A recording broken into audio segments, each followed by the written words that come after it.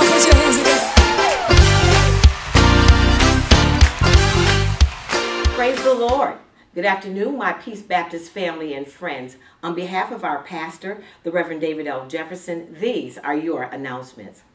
We want to remind everyone not to miss the opportunity to be a part of corporate prayer and Bible study every Thursday. Prayer is at 11:30 a.m. and 6:30 p.m. and Family Bible Hour is at noon and again at 7 p.m. Their classes designed to accommodate all ages.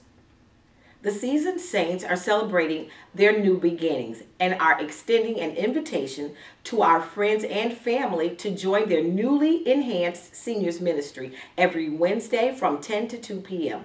They have planned activities, they serve lunch, and there is an outing every first Wednesday of the month.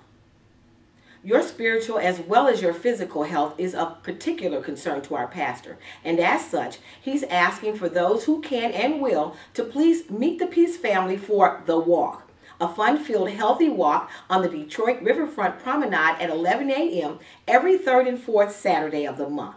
Women of Peace, take note that the Daughters of Promise under the leadership of Sister Angie Kelly are planning an excited Women's Weekend, beginning with a spring Fash Bash and luncheon on Saturday, May 10th from 11 to 2 p.m. at the American Serbian Hall on Van Dyke in Detroit. The tickets are only $25. This event is truly backed by popular demand.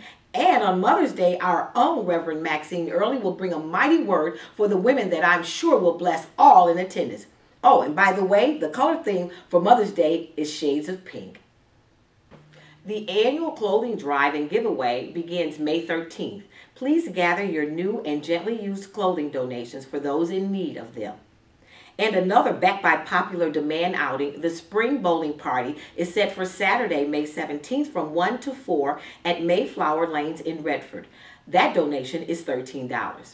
And then there's a couples retreat, May 30th through 31st at the Hilton Suites in Auburn Hills. Peace, these are your announcements, and now you're in the know. Nobody like Jesus.